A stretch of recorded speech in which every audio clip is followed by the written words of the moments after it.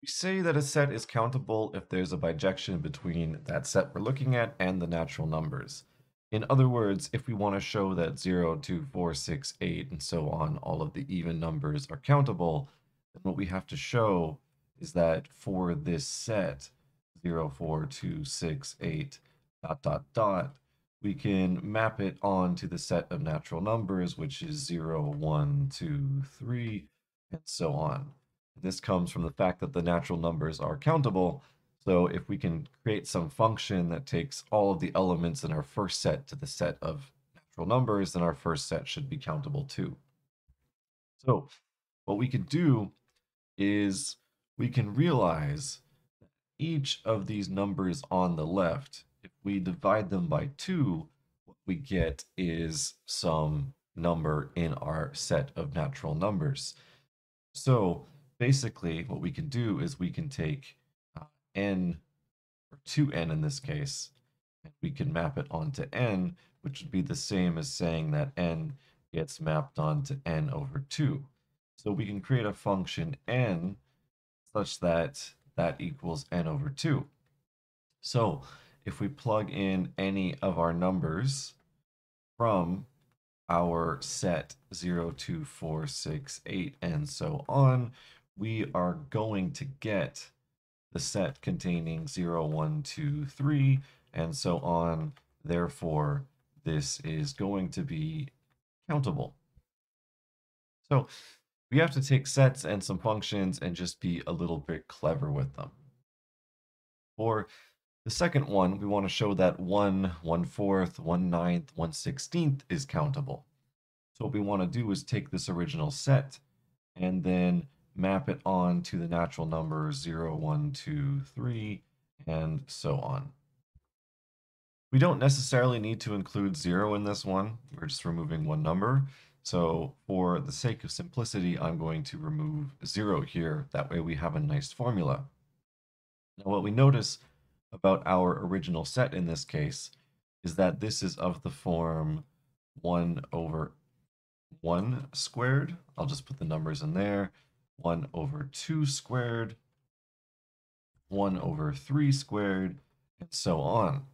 So in other words, we'd be taking any of our forms 1 over n squared and trying to get them matched up with n. So what we can do is we can take a function and we can say, okay, this function is going to go from the natural numbers to our set 1, 1/4, and so on.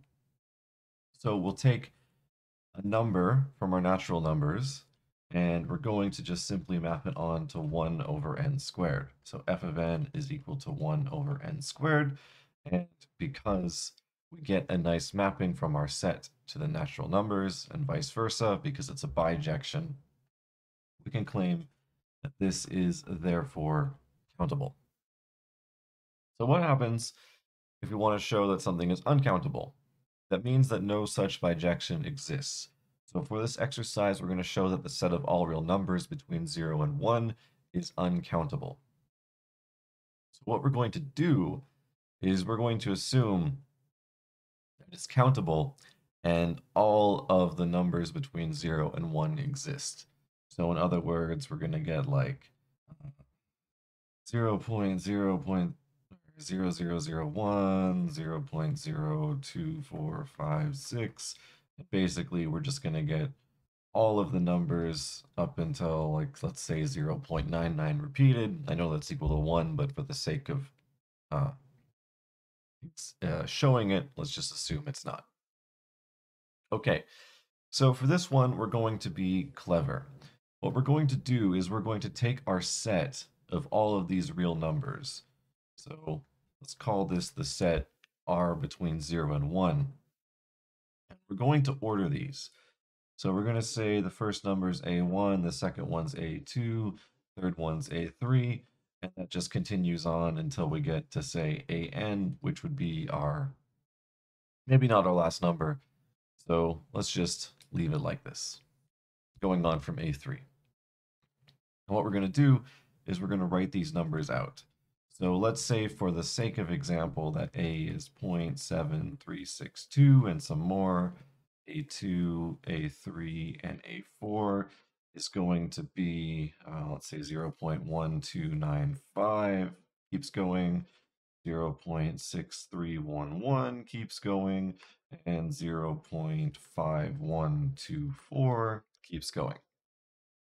Okay, so if our set is countable, all of our numbers should be accounted for. But what we're going to show is that we can make a new number that wasn't in our original set. Because we can make a new number, we'll show that it is uncountable.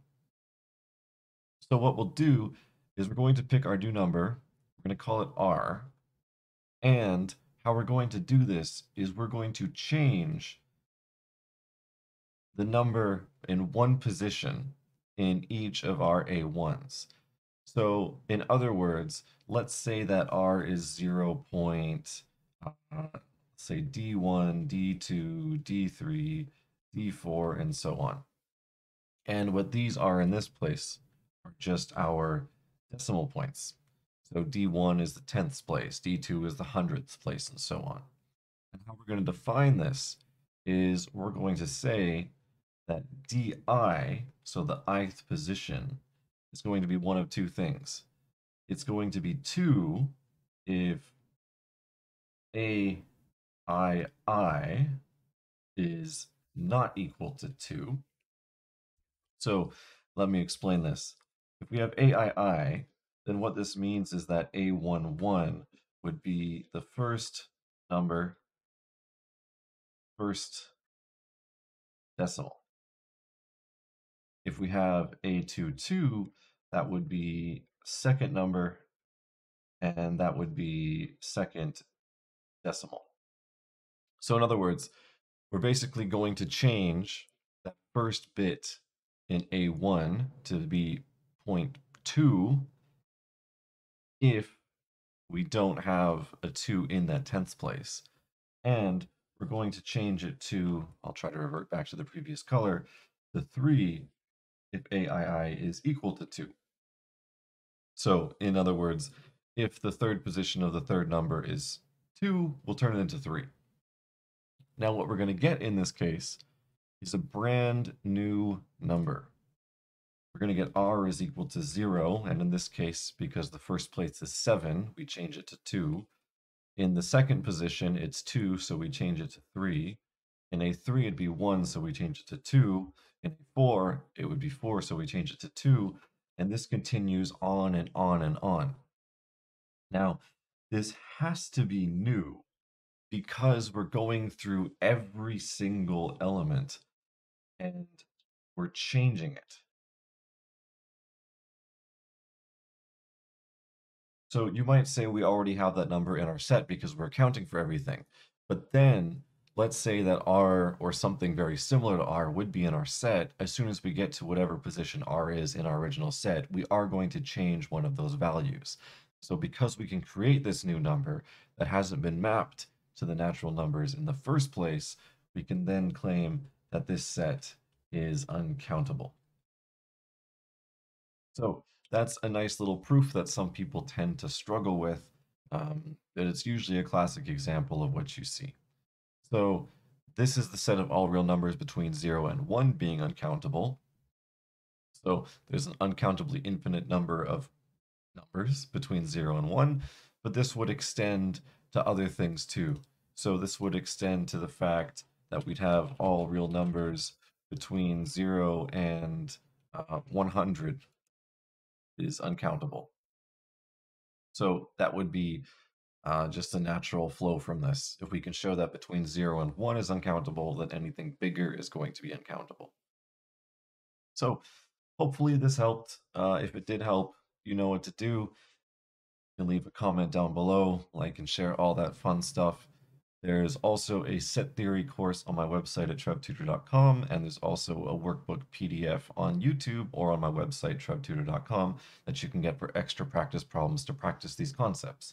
So if that's something that interests you and you want to support it in a different way, you can always go check one of those out.